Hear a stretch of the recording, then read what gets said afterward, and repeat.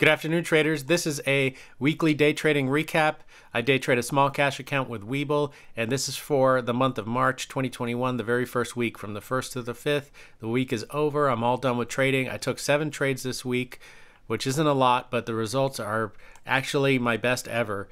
So just goes to show you don't need to take a bunch of trades to have a good, strong week. I moved the account up almost 6% this week. My P&L is $35.81 for what's essentially, throughout the week was a $575, probably on average account.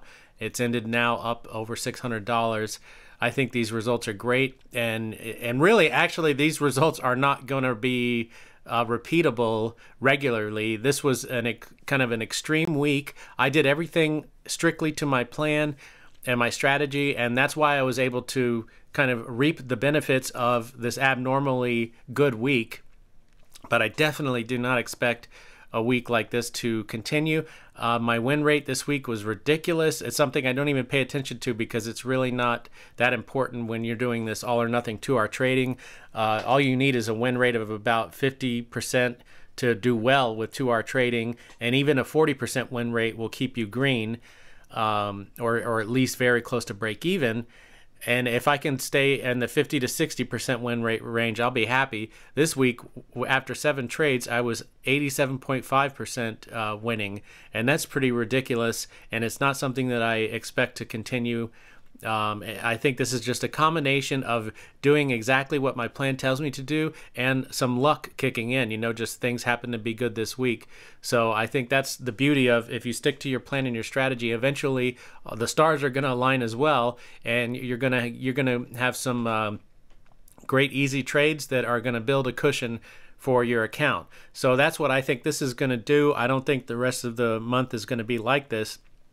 If it is, or if there's even another week like it, it'll be great. But this is essentially a cushion for the rest of the month. And I may expect to be green for the rest of the month, but not this green. And on my red days, this will provide a nice little cushion for me. So that's pretty much it for the results on my spreadsheet. Let's take a look at Webull. This is pretty interesting because I'll show you all my trades in a second for the week, but every single trade I took except for one out of all those 7 trades was with a NASDAQ stock, and that wasn't intentional. That's not how I pick my stocks to trade. If you watch my live trade recaps, you can see exactly how and why I picked the stocks that I trade. But just so happened that that worked out that way this week. And so I said, let me look at the daily chart of the NASDAQ index and see what happened, because I know that pretty much every indices this week sold off hard. And that was true for NASDAQ as well. This arrow is a trend line that I just based on the low of Monday and the high of today. So you could see the overall direction is extremely down, extremely descending, yet I had the best week of my day trading career.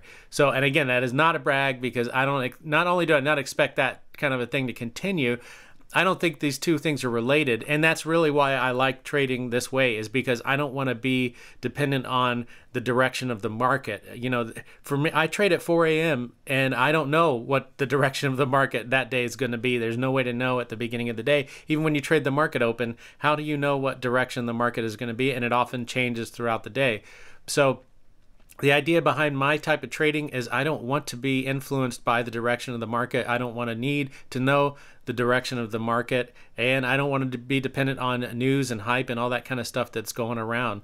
So I think this week is a perfect example of how independent my trading style is from all of the other stuff that goes on in the stock market, and that's what I want to do. That's how I want it to be. So last thing I'll show you is my account results in Webull, so that you can see that everything matches. So there's my P&L for the week. Down that number in Webull slightly higher, even though like my net account value matches exactly. I'll tell you why the number is slightly higher, is just because there were 2 free stocks that I received from Webull this week. Thank you for that.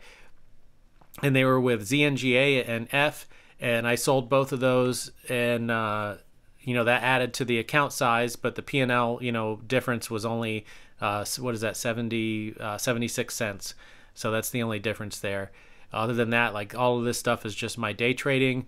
If you see a small number like this, it's because then I traded that stock multiple times, and like this was 1 loss and 1 win. And I think the same thing. Actually, this was one win, but it was just extremely low risk trade. I think it was like a 1% risk trade, and normally I traded with about 5% risk.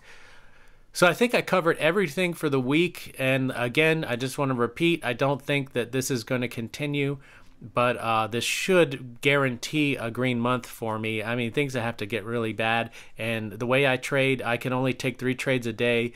And most of my trades, the risk is around 5%. Let's see. Yeah, here's my risk percentage. You could see I had a couple of outliers there, but you could see that most of the time the risk is 5%.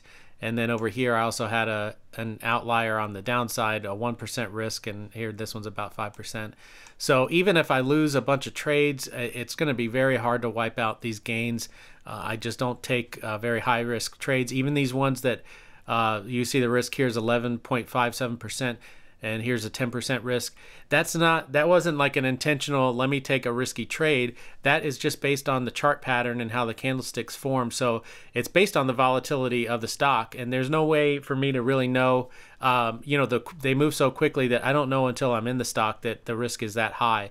But I think on average, my risk will probably be around 5 to 6%.